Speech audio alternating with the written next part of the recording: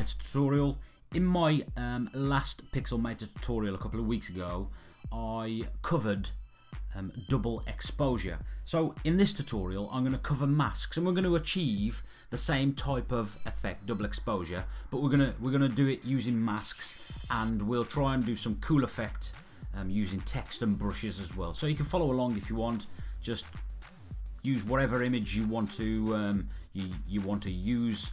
Put your just end up putting your logo or your text over the top of it, but we'll try and finish with a cool effect. So like I said, I'm going to add some text to this image, and we're going to go from left to right with the text as you look at the screen. So I'm going to want to flip this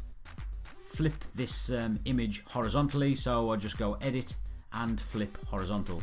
So now I've got the tree the other side, so my mask, the tree is going to be behind my text here. So we're going to have a mask of my text using the tree. And then we're going to want to add a new layer by clicking the little plus button here in our layers. Plus button. And then I'm going to want to go to my tools and use the paint bucket tool. If you haven't got your tools on the screen like this, just press Command and 1, which hides and shows your tools. Or you can go up here, View, and hide and show tools right there. So I've selected the paint bucket tool. I'm then going to select a color. So to select the colors, it is just I think it's Shift, Command and C. Hides and show the colors. Yep, Shift, Command and C. But likewise, again, you can go to the top, View, hide and show colors right there. And I'm just going to select white. Now remember, you can select whatever images it is you like. I've just deselected my paint bucket tool up here, so I've reselected my paint bucket tool, select the color white, and then I'm going to make sure my layer, my blank layer, is highlighted at the top. And then I'm just going to left click, and it will fill my my layer for me. So I'm then going to go back and choose my selection tool and drag this layer. I'm just going to left click and hold, drag it below the background layer. So now I'm going to add some text. So I'm going to click the text on the tools bar and just drag out an area for my just click to add my text. Now if you can't see your text, it's because it goes behind the background layer, so just drag it on top of the background layer for now. And then all I'm going to do is type in 13. Now I want this, I want these numbers a little bit closer, so I could do one of two things. I could do two numbers on separate layers, or I could just use this like so and make it, double click it so it's highlighted, and make it 10%, so it just drags the text a little bit closer. I could do it even more, so I could go minus, just double click in the box, and I could type minus 15 and see how close that takes me. It takes me a little bit closer, which I'm a little bit happy with. And then I'm going to want to resize my text, so I've kept it highlighted, you can see. I'm going to go here where it says 200, and I'm going to type in 500. Now this is all personal preference, so whatever size you want to use, and I'm just very much using it ad hoc here. I'm just best guess. So you can't see the text, so you have to drag it out because we've resized it. These little control points here around the text, drag it out and then move the text to where you want it. So is this text big enough? Yes, I'm happy with this text. So then what I'm going to do, I'm going to right click on this text and duplicate the text, so I've got a copy of the 13 here, and I'm just going to double click it so it highlights it, and I'm going to type in the words design. Double click so it highlights. We can't see all of design because it's too big and it's outside the control points. Let me demonstrate that for you. So it's outside of these, so I'm just going to double click and then make this text 200 in size. So type it in, press plus, I've got two S's there. And now am I happy with the size of this text? And I'm just going to move it here. Yes, I'm happy with the size of the text, and I'm going to leave it right here, so it seems as though it's on top of this grass. And like I say, I'm just sort of going with the flow here and seeing what happens. So this is our text, and this is where we're at the moment. Now we'll get into a bit of a trickier part now. So I'm going to drag the design underneath or below the 13, and the design is still highlighted. With the design still highlighted, I'm going to left click command and highlight the 13 text and drag them both below the background layer. Okay, so then I'm going to highlight the background layer in my layers, just so I've deselected both of the others. That's the only reason. Now we're going to create a mask using this number 13 here. So the way we do this, we highlight the layer. Now on the placeholder right here, I'm going to command and left click on the placeholder, and if you look at the screen, you'll see the outline as a dotted outline of what I have got selected.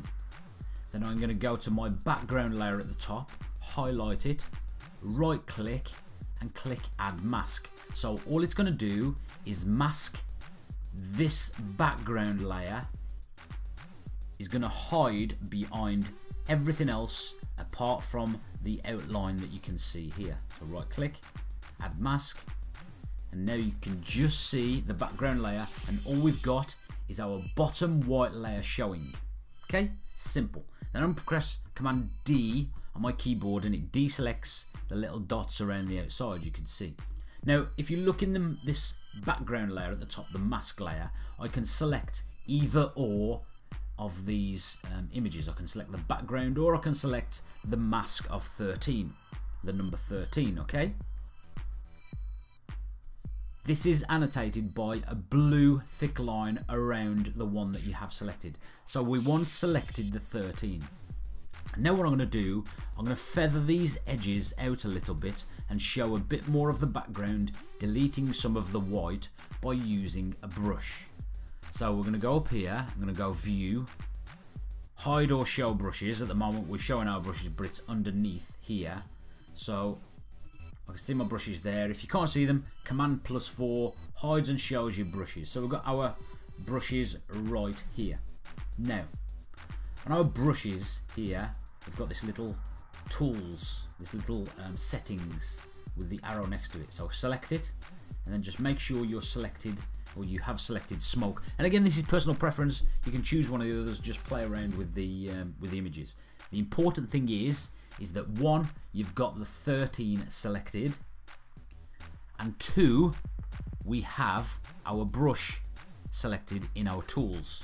Now we're going to select one of these smoke brushes, one of these smoke shapes, and then I'm going to drag down the diameter until it's around 50, 56. So I've selected this one here, and I've dragged it down until it's around 50, 56.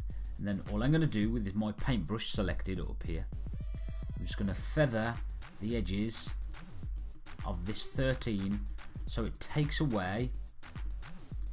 I'm just going to keep pressing and pressing so it takes away the edges. You can either keep clicking left click, or you can hold and just sort of rub out or reveal more of the background. So you can see all I'm doing is sort of revealing the background, and I'm just going to break up a little bit the actual shape of the number. That's all I'm doing, just randomly. I'm not doing it in any sort of methodical order. I'm just there's no method to my shape. All I'm doing is just randomly removing the outline, or some of the outline of the number, but I'm being careful to still leave the number visible. Now all I'm doing is showing some of this tree here.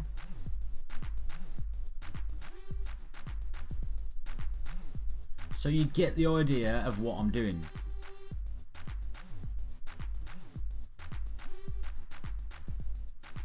So I'm not completely removing the number, but I am breaking the number up a little bit. Now I'll show you what I'm going to do with that that bottom part in a minute.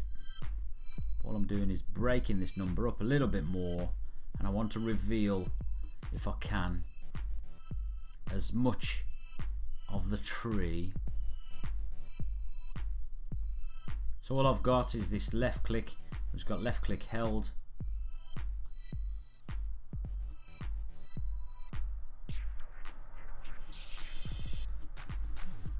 And all I'm doing is breaking up the actual shape. So you can see what I've done there. And then I'm going to go along this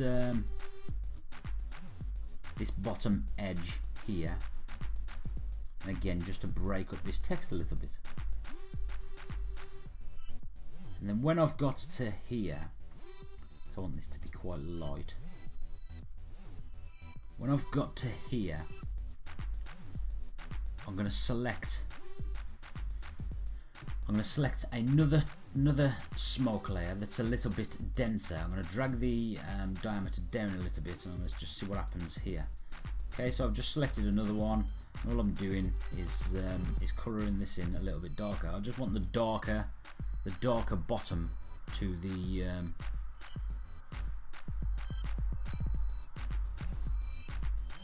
I just want to see what it looks like. If I had to undo it all, I would undo it all. That's no dramas, but I think it looks okay with the dark bottom like this, and you can still see the grass quite easily. It's going along, so you can still see the grass quite easily. And I'm going to go back to my original brush, and I'm just going to break this up a little bit.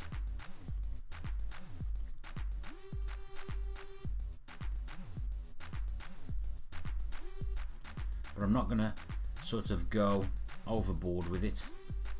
I still want you to be able to see what it says. And up here, I'm just going to roughly colour in just to break the white up, really.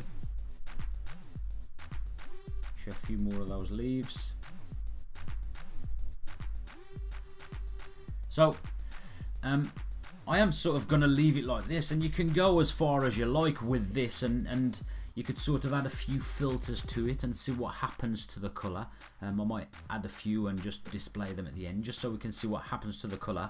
But this is using masks, and this is using brushes to feather edges away to break up an actual shape that you've put in using the mask. So remember, this 13 is the mask, and so if I turn this mask layer off, I'd just have my normal 13 design on a white background. But you know, we've made quite a nice sort of composition there, if you like, and it's a really simple effect, and you can make a fantastic screensaver, or you can do something really cool with your logo or your own sort of name, or you could even use faces. I would suggest using black and white, but you could use faces to create yourself a nice effect. So I hope you enjoyed this this tutorial. Just so you know, my videos are released every Friday, and I just try and mix them up as much as I can, as and when I get an idea. So I will try and do some more FCPX ones like I've promised, and obviously Enlight and Motion 5 and all that good stuff will keep coming. So thanks a lot for watching, thanks a lot for your support, catch you all later, bye.